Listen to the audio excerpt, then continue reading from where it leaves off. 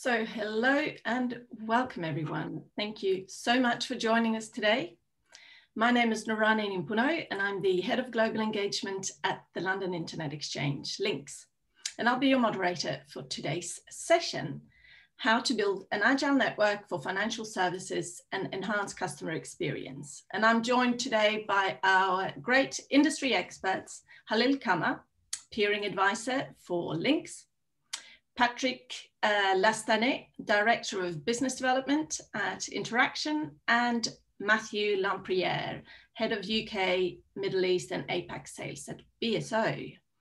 And if you have any questions at all for our panel during the session, please use the Q&A function and I'll pick them up and put them to our expert panelists.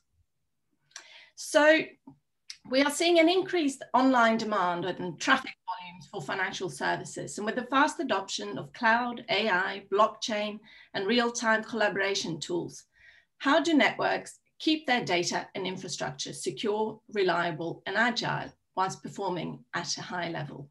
So those are the questions that we will be covering today.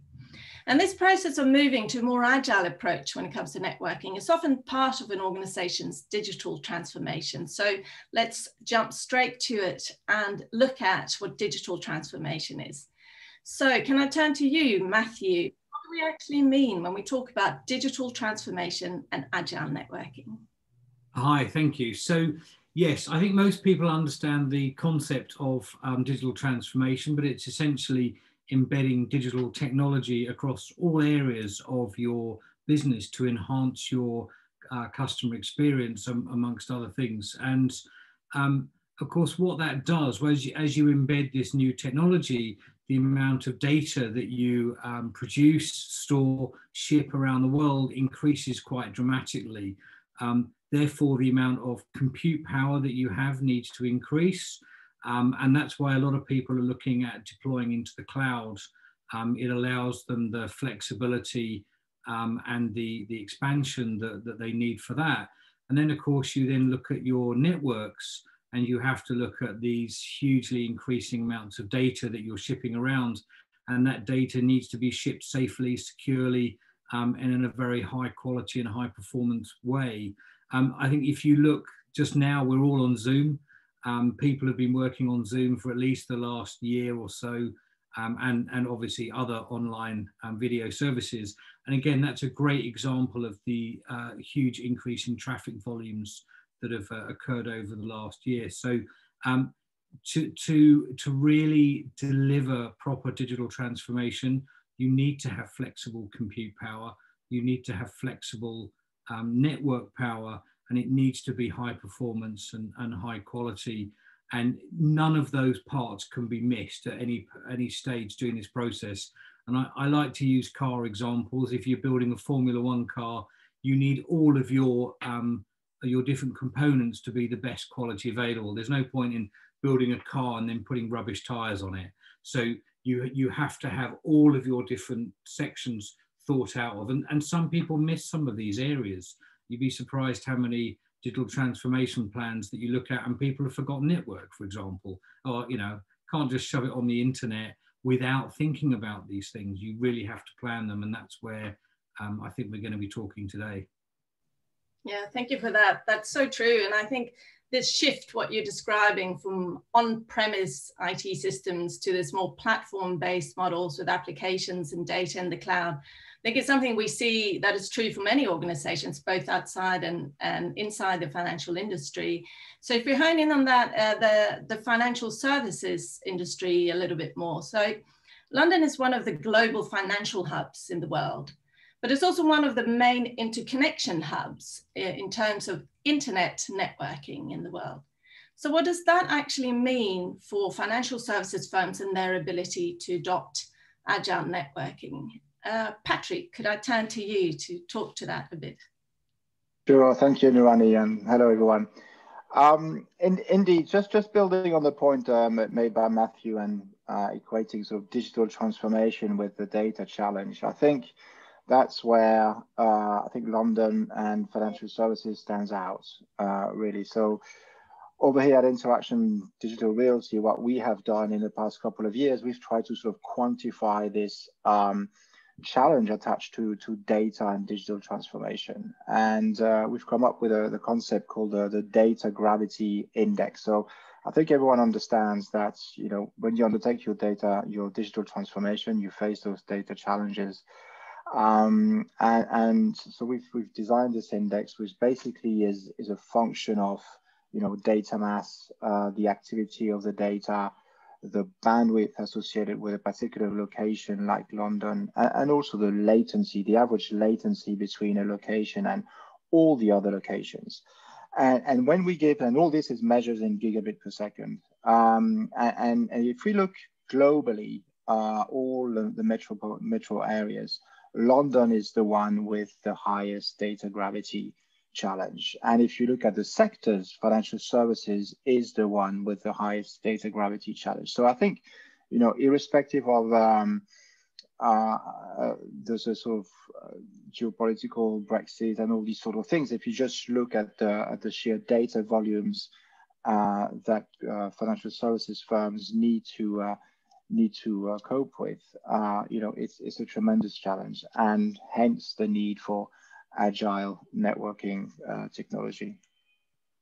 Yeah, wonderfully captured there. Thanks. Halil, do you want to add anything, given that LINX runs one of the large internet hubs in the world in London?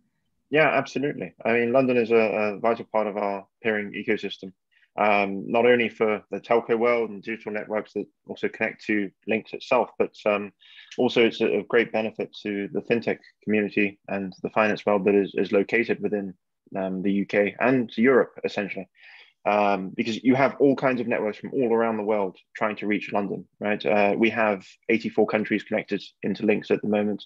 So that shows the level of interest within the ecosystem that we've created in London, and people are going far and wide from across the world to reach that. And the finance companies that are located in London have that on their doorstep to connect to. Now, obviously, first it began within the telco world, that the telco world was taking advantage of this. But as now everything has more of a data usage point to it, and everything is going across the internet, this has become more and more vital for finance networks. So they're able to capitalize on that within the ecosystem that they currently sit in. So it's a great crossover on all points, really. And we're still in a great place of being able to have great startups in the country and push that digital economy forward. I mean, just in terms of startups, there are over 30 UK fintech startups or finance startups, however you want to label it, that have over £100 million in investment as of January this year. So it's a great position to be in. And that will only further enhance London's position with the ecosystem of fintech as well as digital connectivity, which we're all a part of.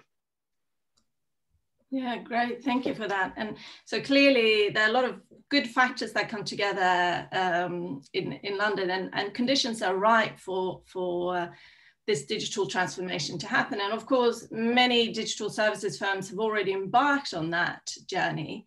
But before we go on to sort of the solution space, can we talk a little bit about what challenges these financial services firms face as they embark on that digital transformation, as they move towards more agile networking and they try to take control over the network?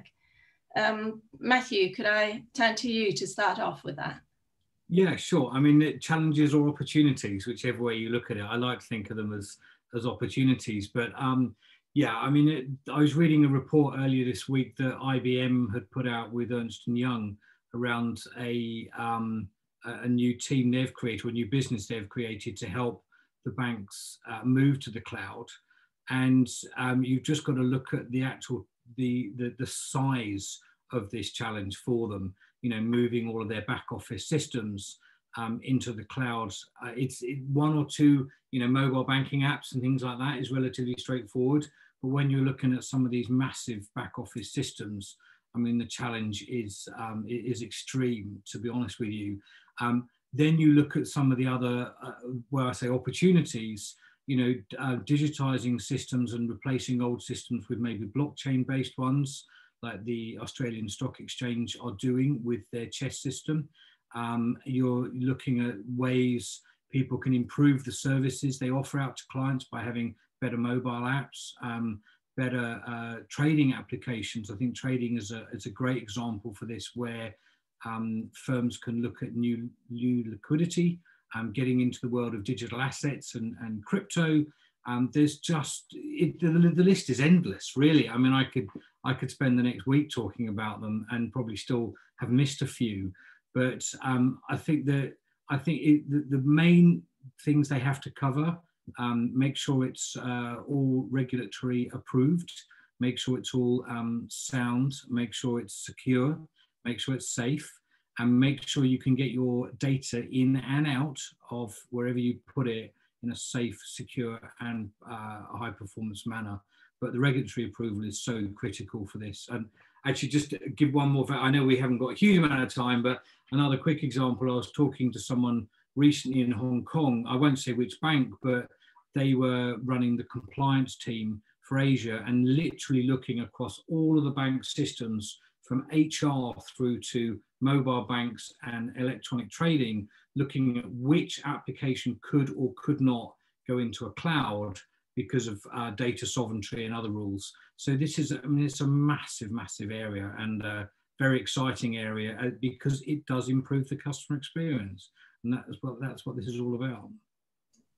Yeah, thank you. I like that take on it. Of course, you know, when there's opportunity for change and there are challenges, that also means that there are huge opportunities to get ahead of the game, so to speak. Patrick, do you want to add to that? Sure. So I think the challenge, as Matthew outlines, is really you have on one hand, and I think within financial services the wave is coming now, or we're right in the middle of it, cloud migration. You know, it's really taking off.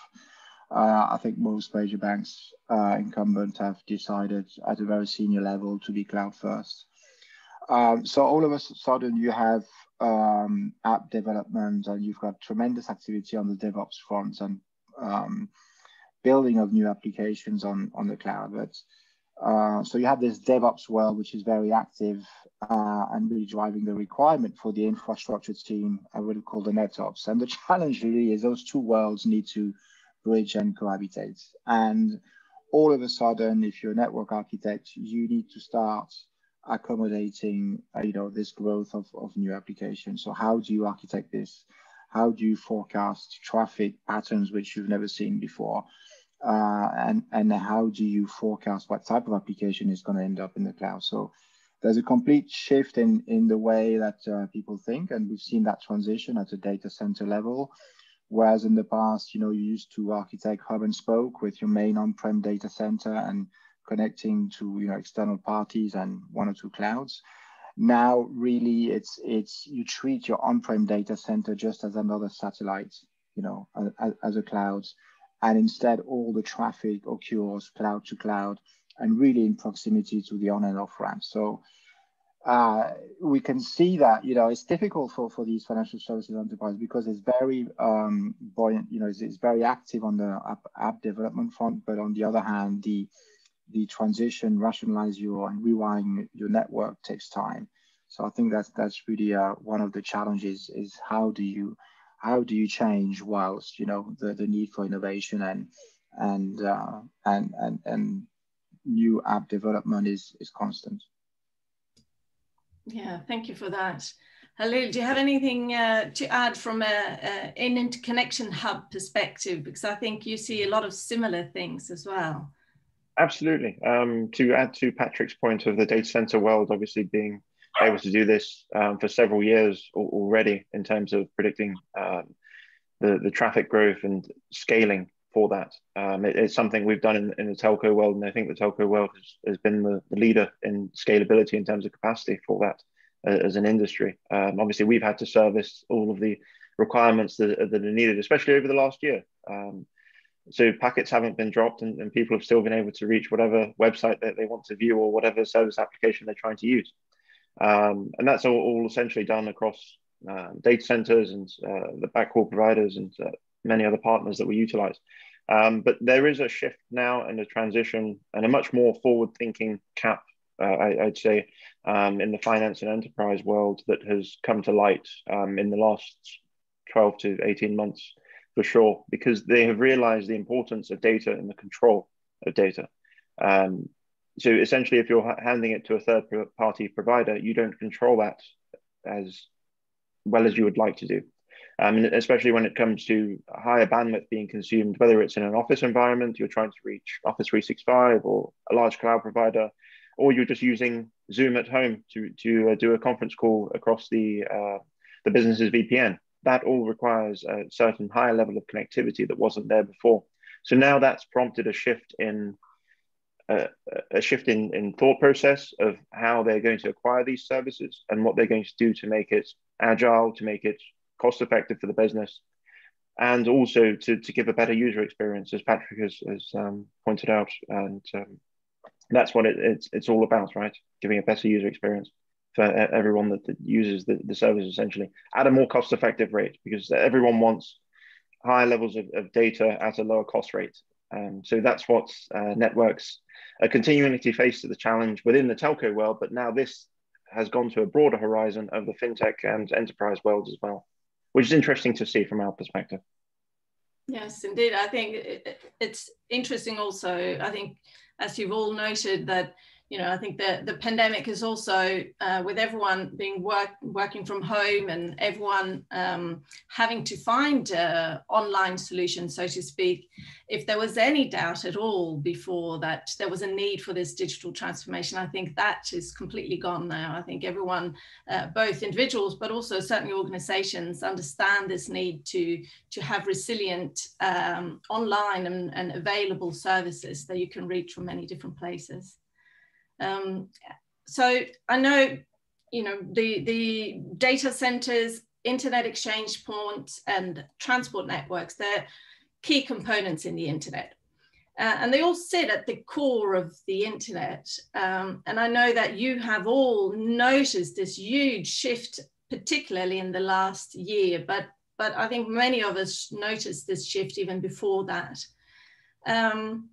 And your organizations also play a key role in enabling this transformation towards hybrid IT, agile networking, and enabling customers to take control over their network infrastructure. If we could do if I could go around the room and if you could talk a little bit about what parts your organizations play, and if you have examples as well of customers that you have, or scenarios that you've experienced in this agile networking and digital transformation. Patrick, maybe I can start with you. Sure. So I think where we are positioned, effectively, our role is to enable the likes of LINX and BSO to be able to be as agile as possible when they deliver, you know, end connectivity solutions for their customers. So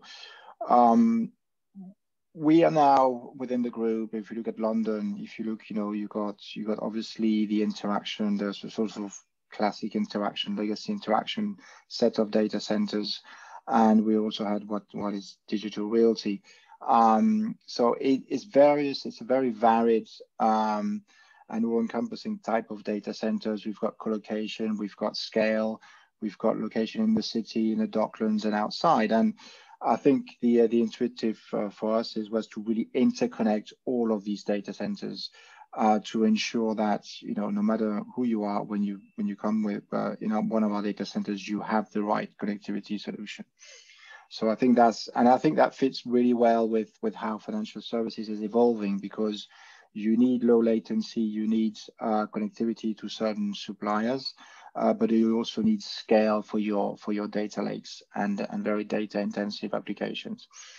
That's the first thing. The second thing we've seen more and more is also I would say completely cloud native type of fintechs who are born in the cloud, and more and more realize that they need to start having some sort of physical footprint in order to be completely compliant with some of the requirements, I would say, For instance, one example we did, we worked very closely with AWS to enable cloud Swift connectivity. So customers porting their payment applications into AWS, but then wanting to go cloud, but then still needing to have hardware security modules located in colocation, bundle with layer 2 connectivity, and then connecting back to the Swift network. So this is a sort of new firms that we deal with, the big fintech, and obviously they want to do this in London and then scale all across the world with a similar solution. So more and more we're having to think about these very hybrid solution that enables hybrid IT, not just for the legacy or should we say incumbent financial services player, but also for the neobanks and the fintechs. Yeah, thank you for that. Halil, do you want to add to that? Yeah, absolutely. I mean, it all reverts now back to what we've all been saying earlier. The ecosystem that we operate in within the telco world is very well known, and that ecosystem is further expanding out in our viewpoint, especially at LINX. We get a great viewpoint of what's happening within the internet world as such, with over 900 plus ASs or networks connected to us. So we get a great bird's eye view of that. And what we're seeing is that traditionally the telco world would connect a carrier or whoever they're looking to reach. They would just join an exchange at whatever part of the world, pass their traffic from A to B with low latency, manipulate that using BGP, so they're able to control the traffic as they wish. And they're in control of their network, right? And it's a very cost-effective way of doing that.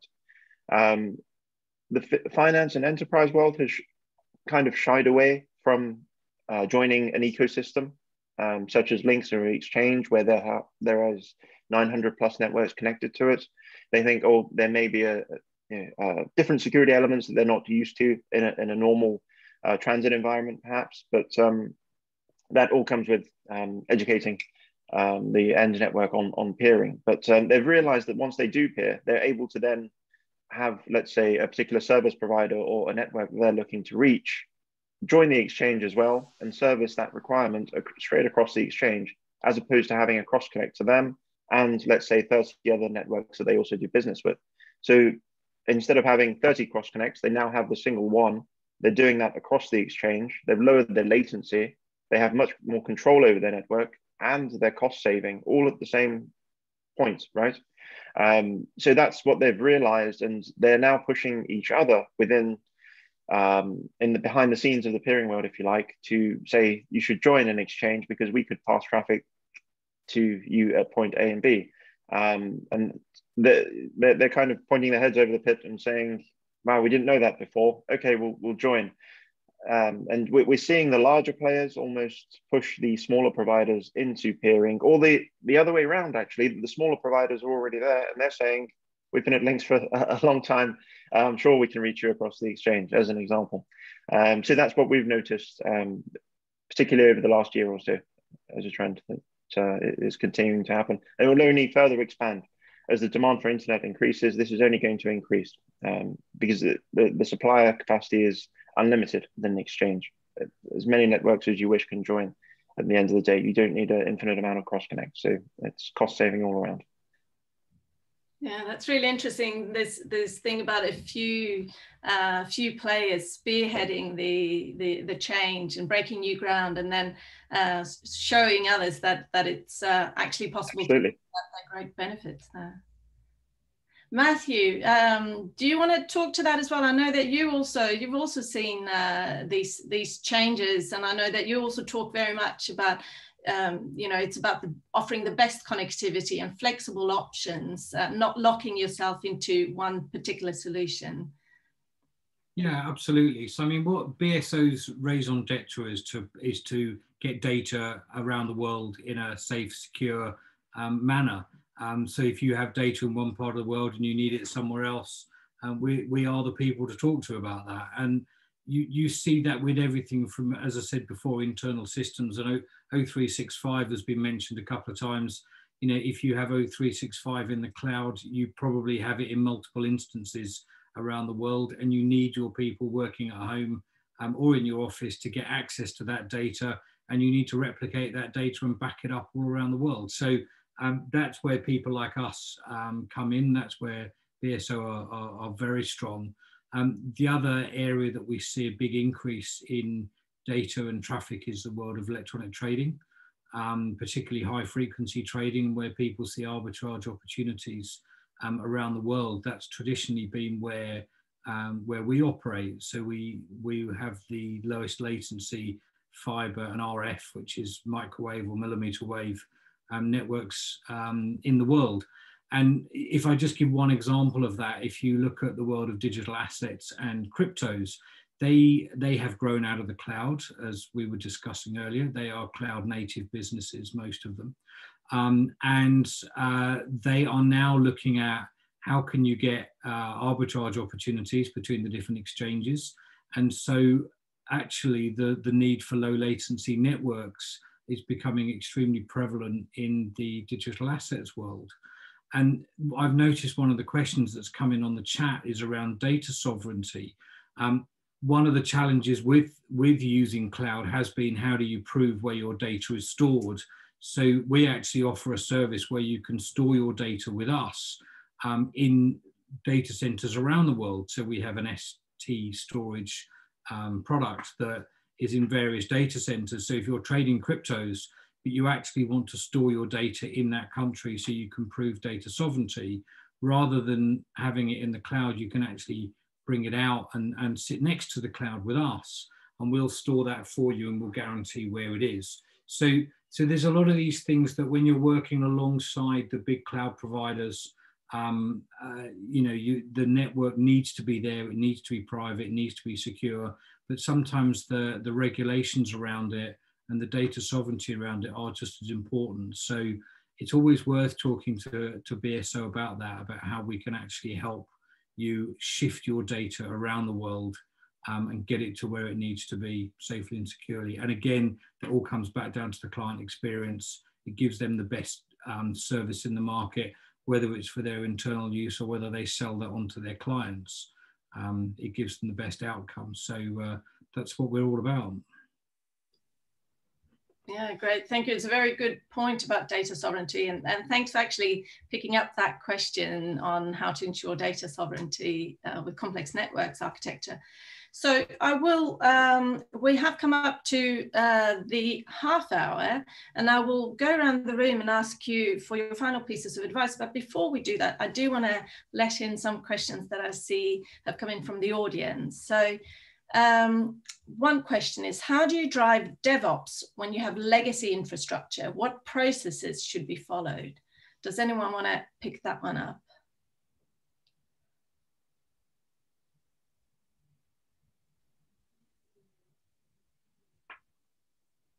There's a stunned silence from the room on a question about DevOps. I mean, look, I'll have a stab at it. I mean, DevOps for banks, financial services, generally you have to run it on the same infrastructure that you have your live services on, because it's all well and good having a live service that you've proved to the regulators works and is secure, etc. And then you're doing all your DevOps on something completely different. So whether you are migrating those to the cloud or running them in-house, they need to be the same. So you have to build everything twice, at least, and probably multiple times, because you're probably deploying in London, Tokyo, New York, Singapore, Hong Kong, etc. So you're deploying the same thing over and over again. Yeah, I mean, your DevOps needs to be on the same type of infrastructure, but it needs to be completely separate and secure away from it so that you can do all your testing. If those of you with long memories might remember a company called Knight Securities back in the States, who released an algo trading application that had a bug in it. And from memory, I think they went bust within about 5 to 10 minutes, literally, because it traded against itself. So, you know, and I'm not joking about it. This was very serious back in a long time ago. And, you know, I think it's very important that people do have very strong sandboxed DevOps places where they can run these types of services. And again, to do that, you need historical market data to test it against. So again, it's more and more and more data that you need to access and secure. Yeah, great, thank you. I see another question that's come in what way does peering enhance an organization's connectivity, latency, and speed?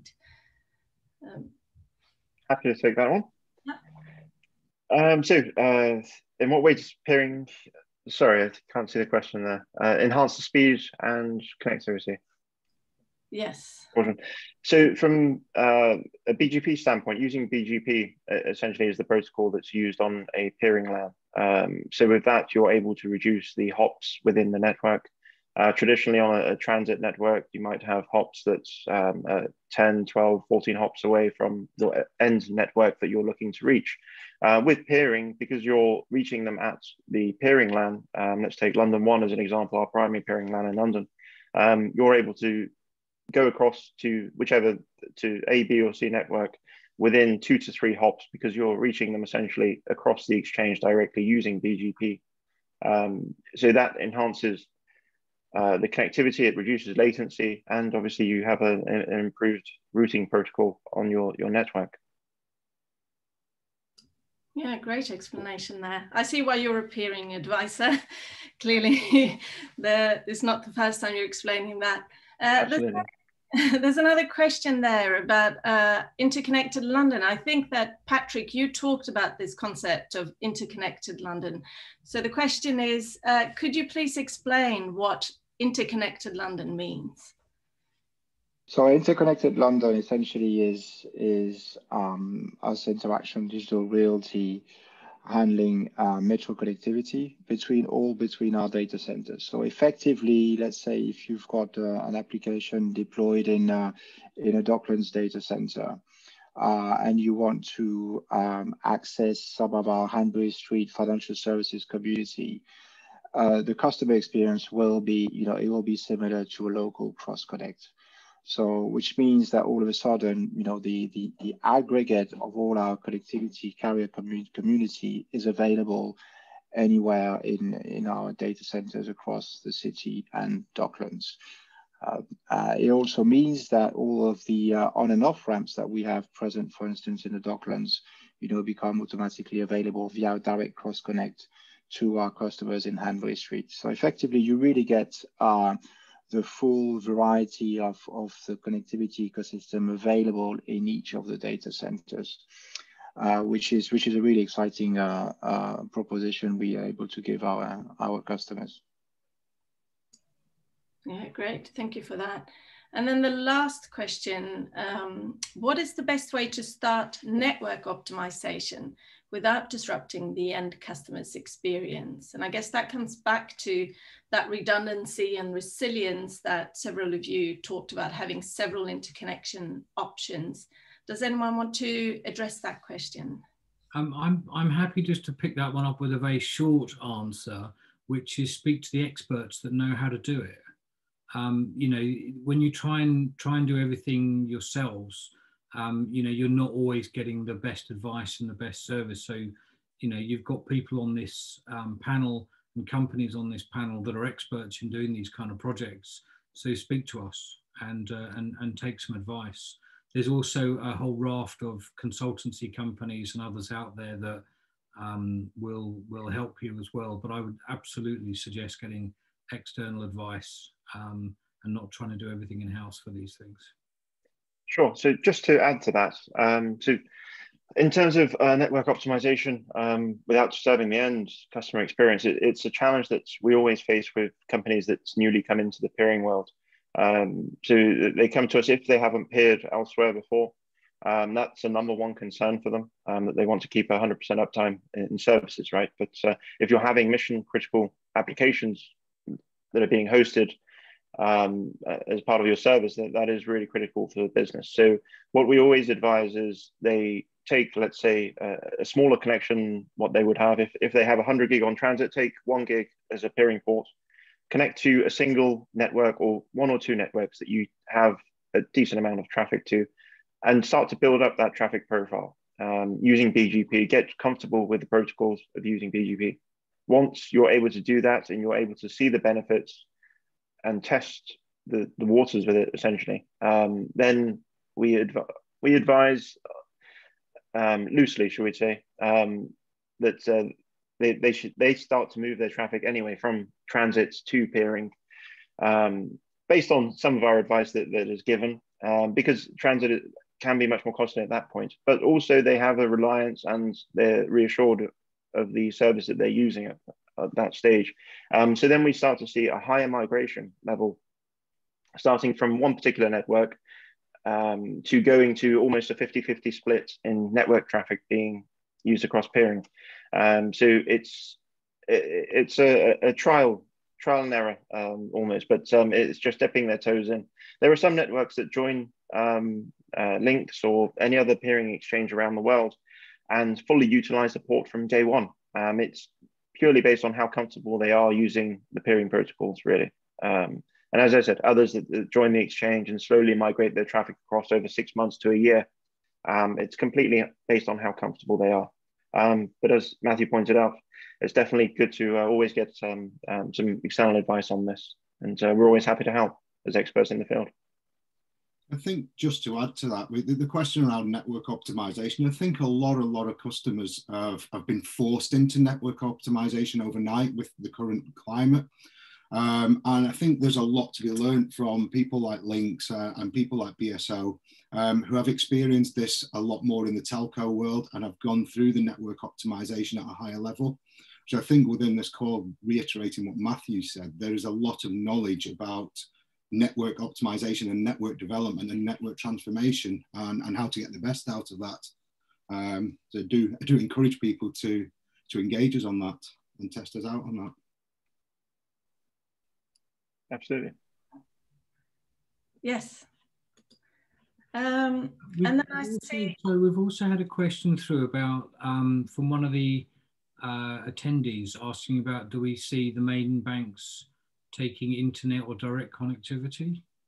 Yeah, I can read out the question. So in cloud adoption within the financial services industry, do you see them adopting this through direct connectivity or internet? Of course, both can have their added security on top, but which do you see more of? Do you mind if I pick that up? So I just saw that one come in. I didn't know if you'd seen it. Yeah, I think we definitely see more people having direct connectivity. I think just there are places to use the internet, but for some of the large scale, particularly back office systems and anything to do with trading, it's all going direct connect. Clearly things like retail banking and you're banking at home and on your mobiles, that's a different thing, but the main back office systems and trading applications we definitely see as direct connections. Just latency or variable latencies don't work. It has to be a deterministic latency. The security and the regulatory approvals as well always point to direct connect for that. But others may have other views around different types of banking apps for sure. Yeah, Patrick. Just to add, I think my interpretation a little bit is if you're on hybrid mode, if you've got to if you've got an application running in the cloud and you need to connect back into on-prem or vice versa, then definitely we see within financial services direct connectivity being the norm. And I think, as Matthew says, you need to have deterministic in terms of latency, minimize the number of hops as well. And more these online applications are becoming more and more critical. So user experience is of the essence, and therefore you really need to secure your connectivity. And actually nowadays it's becoming more and more easier to do. If you adopt co-location, you can cross-connect directly, or you can use one of the solutions offered by BSO, for instance, or LINX to connect directly up to the various CSPs. I think just to almost conclude on that direct connect question, from personal experience, having serviced a broad range of customer types, the direct connect piece was almost in some cases forgotten, or it was the last consideration.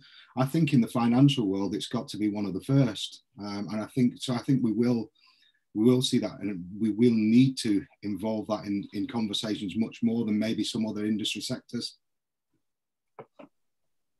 Yeah, thank you. Okay, well, so we are coming up to the end of our session, but before I let our expert panel go, I'm going to ask you all to leave us and the audience with one piece of advice for any financial services organization that has started on or in the middle of this transformation journey. If you could leave the audience with one piece of advice each, and I will start with you, Halil. Sure. So my piece of advice would be capacity planning. The last year or 18 months has shown how important this is and how crucial it is for a business to get this right. So capacity planning was thrown out the window as soon as the pandemic started last year. We were having upgrades of seeing around about 30% on average, really, from certain networks across the board on the exchange. So it's a high level of traffic increase to have within such a short period of time, right? And everyone is dependent on us as a key part of the network infrastructure within the UK, but also the networks are also very much have a requirement to their customers, and they need to service that. So instead of networks traditionally looking at 18 months to 2 years for capacity planning, I would urge them to do a viewpoint of potentially 3 years, and also doing a best and worst case scenario of capacity increases. So whether that's, if they traditionally saw, let's say, a 10% increase, they should look at 20 and 30% and have potential supply lines linked to that should that occur. Because of such exponential increases that have happened at the start of the pandemic in March, we were having people call us left, right, and center asking for bandwidth increases that, if they're connected to LINX, sure, not a problem, we can increase that fairly quickly. But if you're not getting connected, etc., is quite lengthier than just turning up a port. So I would encourage them to make best and worst case projections rather than just having a standard projection for what they would normally do within a non-pandemic year, if you like. But that would be my piece of advice. Yeah, great advice. I think, again, this year has taught us that to prepare for the unpredictable, right? Not just for business as usual. Patrick, definitely. What is your piece of advice? Well, my piece of advice is going to be to, try and help the piece of advice of Halil, really. So if you need to sort of do forecast predicting of traffic, you probably also need to have a better understanding of the data profiles of your applications, their behavior. So I would say that involves at an organization level, NetOps talking a lot more to DevOps and the business. And it also involves, I think, thinking a little bit more, as I mentioned earlier on, about data gravity. So look at your applications, your data assets in terms of the mass, the activity of the data, the latency and bandwidth involved, and then have that ongoing dialogue between, the application development and the network architects. I think that's going to be crucial, especially when you start to branch into new domains like AI, deep learning, blockchain, etc., which are completely new for the whole industry. Yeah, also great piece of advice. I'll steal a quote from another interesting conversation I had last year. And the quote was to predict the present. So you have to start by predicting the present. And that's what you're talking about, understanding where you're at, what your data profiles look like, what your needs are, in order to then actually do the capacity planning. Yeah, great. So Matthew, you will have the final and not the most important, but the final piece of advice to share with the audience. It's what I said earlier, and that's, talk to experts that have done this with other clients and other businesses. The people on this panel, LINX, Interxion, BSO, we're working with clients on this day in, day out. So, if you need some advice, talk to us. You won't be the first person doing this, that's for sure. We've got a lot of experience of doing and managing these types of projects and programs. So talk to us, and we'll help where we can to make your programs a success.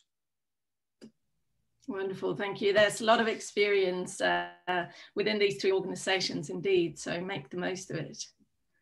So that brings us to the end of our session. So thank you so much to our panelists for that very insightful session. Thank you, Halil, Matthew, and Patrick. And thanks, of course, to everyone who tuned in today for joining us today. I hope you all find it as interesting as I did. Please do reach out to our teams for more advice and assistance when it comes to secure and agile networking. This session will also be available on YouTube on our respective channels and websites shortly, so watch this space. And we hope to see you soon again. From all of us here at LINX, Interxion and BSO, all the best. Thank you and goodbye.